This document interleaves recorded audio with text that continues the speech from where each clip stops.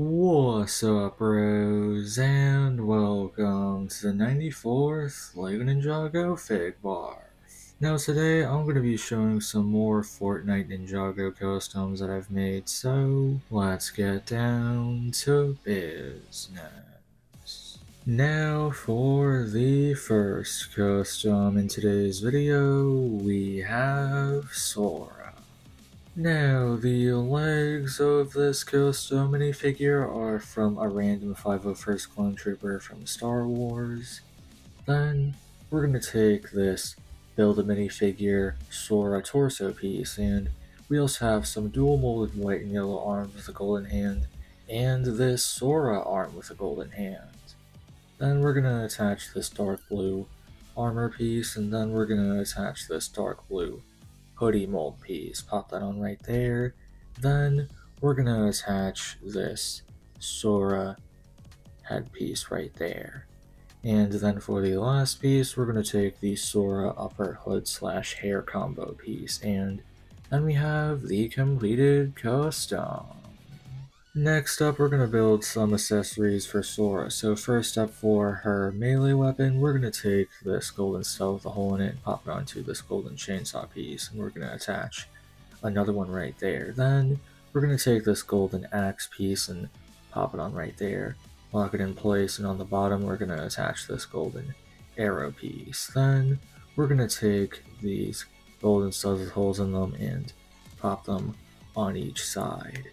Then we're going to attach 2 of these white fang pieces, and then we have the completed chainsaw. Well, it's also a chainsaw, but it also has like an axe on it which just fell off, and there's also pickaxe on the top. It's still a fun little melee weapon that I decided to give this custom.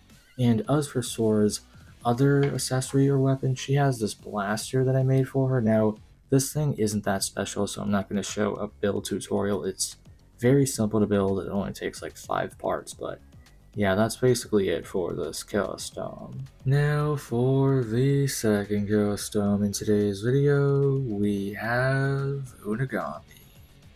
Now, the legs of this custom minifigure are from a Guavian Trooper guard from Star Wars. We're going to attach this random torso piece from like Lego City or something. And we also have some black arms and some teal hands attached. We're going to take this upper cloth piece, which is from Macaque from Monkey Kid. Then we're going to take this Unagami headpiece and pop it onto the torso. And then for the last piece, we're going to attach the Unagami hair piece. And then we have the completed custom. And as for Unagami's accessories, I just gave him this random katana and this uninteresting pistol build. It's not a bad pistol build, it's just that it's very simple, so no tutorial needed for either of these accessories. So that's basically it for this Unagami custom, which kind of feels like a teen Unagami, but yeah, that's basically it. Now for the third custom in today's video, we have Cole. Now, the legs of this custom minifigure are from a random Cole Battles set. We're going to take this Island Cole torso piece, except it's reversed, and we also have some sandy arms and some black hands attached. Then we're going to take this random Cole headpiece, which is used for every Cole minifigure, and then we're going to take this Resistance Trooper helmet from Star Wars and pop that on, and then we have the completed Cole custom. And next up for Cole's accessories, first up let's build his pickaxe. So first we're going to take this golden dragon hilt piece, of course, and we're going to attach this black short bar piece. Then we're going to attach this golden piece to the top, and we're going to take some golden clip pieces and attach 1 on each side. Then we're going to take some golden pieces and pop them onto the golden clip pieces. Then we're going to take some black fang pieces and pop 1 on each side. And then we have the completed weapon, which is a gimmicky, very wide scythe or pickaxe, and has the ability to fold up when not in use. So that's why this weapon is kind of useful. Like, oh, when Cole needs it, he can activate it like that, and bam, pickaxe is out. And as for his other weapon, we have a rifle right here that has the ability to flip out, and when Cole's not using it, flip it back in. But yeah, that's basically it for this custom. Now for the fourth custom in today's video, we have a stone warrior, I guess. Now, the legs of this custom minifigure I think is from like a classic Lego theme. Then we're gonna attach this red belt piece. Then we're gonna take this Legacy Stone Warrior armor piece, and we also have some dark silver arms and some black hands attached. Then we're gonna take this red armor piece and pop that on. On the back, we're gonna attach this red backpack piece right there. Then we're gonna take this Stone Warrior upper headpiece. We're gonna attach this black samurai helmet piece. Then we're going to take this black piece and pop that on the top, and then we're going to take this black binocular piece and pop that on right there. And then for the last piece, we're going to attach this dark gray rangefinder piece from Star Wars, and then we have the completed custom. Now for the Stone Warrior's accessories, we have this random giant ass blade, and it's very simple to build, so I'm not going to show like a build tutorial or anything. But for the weapon, like the second weapon, I have to show a tutorial for this one since it's kind of complicated. So first up, we're going to take this black pistol piece and we're going to attach this dark red stud with a hole in it. Then we're going to take this black piece and pop it on to the front like that. Then on the bottom, we're going to attach this gray binocular piece and pop that on right there.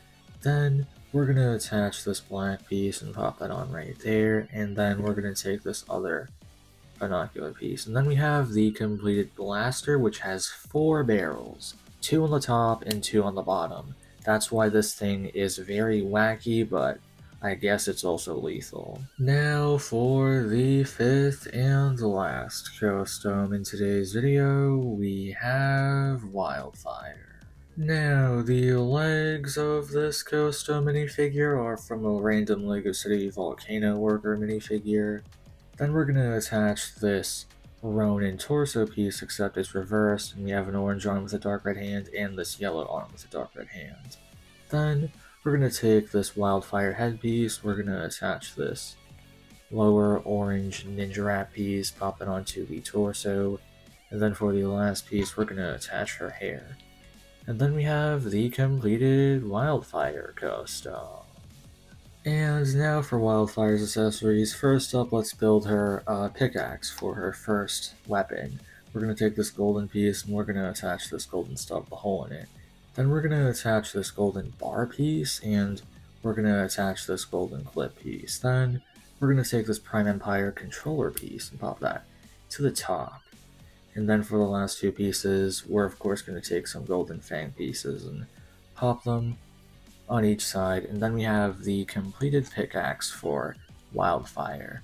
Very simple little weapon, as you can see here. And now for her second accessory, this one is also very simple. We just have this small little flamethrower that I built, and not including the flame pieces, this thing only uses 3 pieces, so it's very simple to build, no need for a tutorial. I thought that since I made a flamethrower for my Fortnite Kai custom, I thought I'd make a flamethrower for Wyldfyre as well because it just fits, so yeah, that's basically it for this custom. But anyway, that's basically it for the 94th LEGO Ninjago Figbarf. Now this is the 4th LEGO Ninjago Fortnite concept customs video that I've made. The past 3 I already showed like most of the ninja, and this time I showed the last 3, Sora, Cole, and Wyldfyre if you want to count her as a ninja, and 2 more random Fortnite Ninjago customs that I came up with. So that's basically it for this sub-series. Don't expect like another Ninjago Fortnite gimmicky video. And of course, feel free to check out my other videos. I mostly make custom minifigures. Have a great day. Godspeed, bros.